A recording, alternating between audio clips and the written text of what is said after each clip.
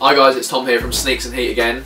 Today's video we're going to be reviewing the Nike sock dart which I got for Christmas off my parents.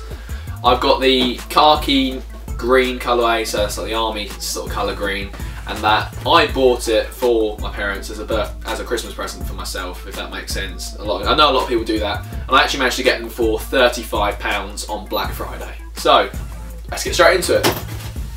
So standard Nike red box, Nike sportswear, Nike or Nike, I'm not sure. So it's up to you guys. Take it as yours. Take it as it is.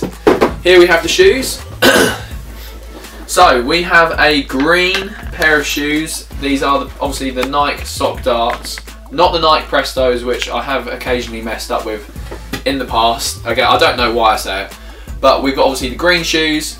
They come across with this really interesting strap, which I'm potentially thinking of cutting the strap off. Yeah, again, leave your comments. See if you think I should, and I might do.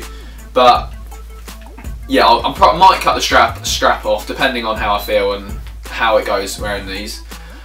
It's like a full sock, as it is in the name, sock dart. It literally does feel like a sock on this upper, and it's quite thin. It takes a bit of getting used to wear. I have worn these a few times, but really, once you do get used to it, they feel really comfortable. And for the summer, I know it isn't summer at the minute, they will be very nice. A khaki green colourway.